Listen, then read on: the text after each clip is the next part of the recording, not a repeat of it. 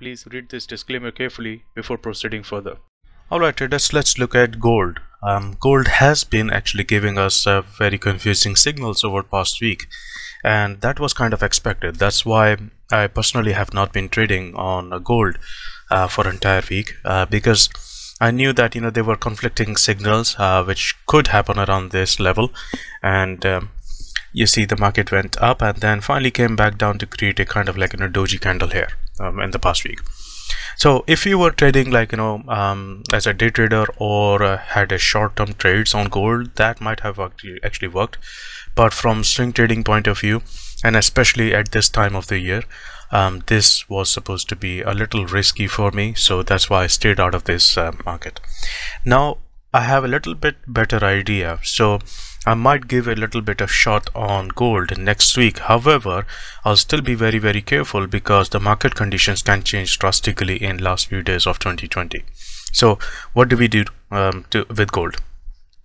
Let's look at from higher time frame. So let's start with the monthly time frame. What we see here is that the market has been falling down after the completion of that W pattern that we have been following since late July and August, and we have been able to take several short positions, few long positions, but several short positions here. Now the market is struggling with this moving average right here, and that is why it is going a little bit upwards, and this may actually end like this. And if December ends like a bullish candle like this, then in January it can start to move upwards towards like 1940 level or so. But let me remind you again, there is a very important level of 1928 which is kind of like a critical level for gold. So in January, if it starts to move upwards, then you have to be careful around that 1928. But that all depends on how this candle actually finishes in the month of December. Okay, so if I go to the weekly time frame, what I noticed is that market is creating an M pattern here, and that M pattern actually does not complete here. So this move is not because of that completion of M pattern. That M pattern actually completes somewhere around here near about 1720 level or so. Okay, but because we had an early move upwards, that basically tells me that it can actually fall back down even further. Okay, so instead of actually reversing from here, it can go further down. So I'm looking for near about 1700 level or so, near about this level, but it can go down further down. And if you want to find out more about how I found those levels and all that, because we have been looking at those levels since August 2020, you can go and check out the previous analysis. You'll also find the link to those analysis videos in the description of this video. So this is what we're looking at on weekly time frame. Now let's talk about the current candle structure. Okay, now what we have is actually a huge move down. Okay, that's a very strong move down, and then the market started to recover a little bit, and now it is stuck as a doji. Now this is this doji, actually usually dojis are like indecision in the market, but this doji has a different purpose, and let me come to that in a second. I'll show you exactly what I mean by that, but pay attention to the rejection that actually has happened from the top. Okay, so that basically tells that market was actually taking a break from this bearish move, and it was going upwards, but at some point in time there was a heavy sell on gold. So ultimately the entire week finished as a doji. There is a little bit of bullishness in there, but there is a rejection here, and that gives a better hint that market may want to go back down. However, doji is a doji, so it can actually start moving upwards as well. So why we need to be careful is because of this doji.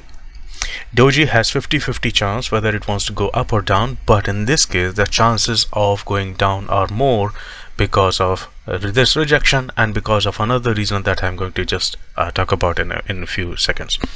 So if I bring in original analysis, this is what you are looking at. Okay, 2 weeks ago we planned for a long trade, and we knew that market was going to come into FCP zone, and I was no hurry, no kind of hurry to actually buy the gold at all, because this FCP zone is a very powerful zone. Okay, even if the market actually went above this, but from swing trading point of view, this was going to be a very important zone, and I was waiting for a right kind of confirmation to go for a long entry, and I did not. Why? Because I knew that around this area there could be some confusion, and that's the result of that confusion. Market went up, created few bull traps, and then started to fall back down. So this move actually paid off, and I was personally able to take profits at a 1848 level right there. As soon as the market touched it, I was able to get out of my position. So this is where I got out. I entered around here, got out here, and I did not care anything about what market was telling me here, because you see, this is a bull trap. Market came back down below that FCP zone, and now it retested, tried to retest again, and now it is stuck between this 1834 level and that FCP zone. So if you want to go for a long entry on gold, I suggest that you should be looking for a confirmation from this level, from the break of this FCP zone once again. But you'll have to be again careful with this new level which has formed in the market, that's 1875. Now I was talking about why there is more chances of it actually falling down. So let me actually show you that. So the market has been bearish like this, and there is an internal pattern which actually has completed here on lower time frame. So if I draw Fibonacci from that point to the lowest point here, you see the market has not been able to go and close above 38.2. So that basically tells me that market wanted to stay below this 38.2.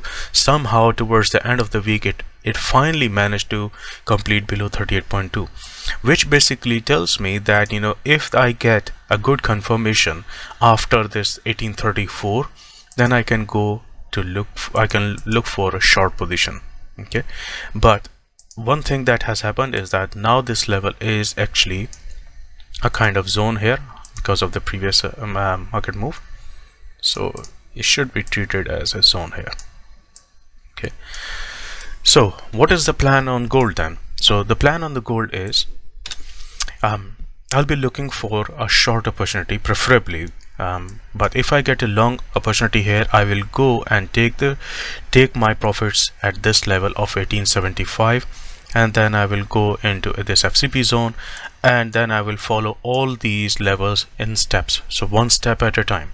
Okay, and if I get a short opportunity after 1834.595, then I'll go for a short into 1795, and similarly I will keep on following these steps. Ultimate target is going to be around 1680 or so, and as I said before, the market can actually go down because there was an initial reaction here. It can actually fall down to this level here as well, which is near about 1600.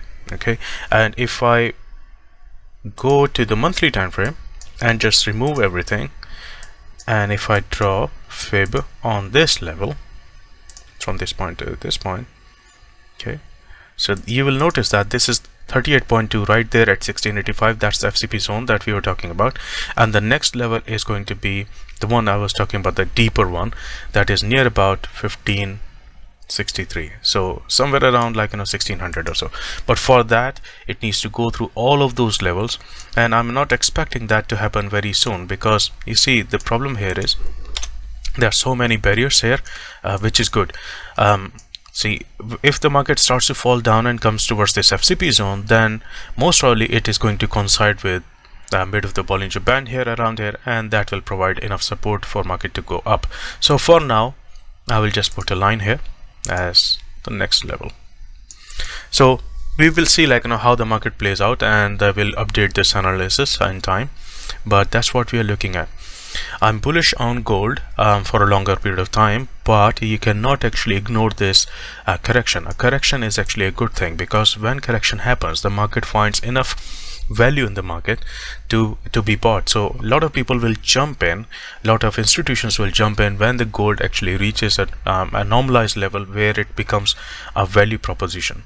So after this parabolic move, a correction is actually a good thing, and I'll be looking to buy heavily once it has reached one of these levels here. So if I go back to the daily time frame, this is how it is looking ultimately. Okay, let me quickly remove this Fibonacci, and that's what we have. Okay, so this is my analysis on gold. Hope you enjoyed this. You have to be extra careful, just as a final reminder, you have to be extra careful in the final days of 2020. But that's my plan. This is what I'm going to follow. I'm going to follow in steps, as I said.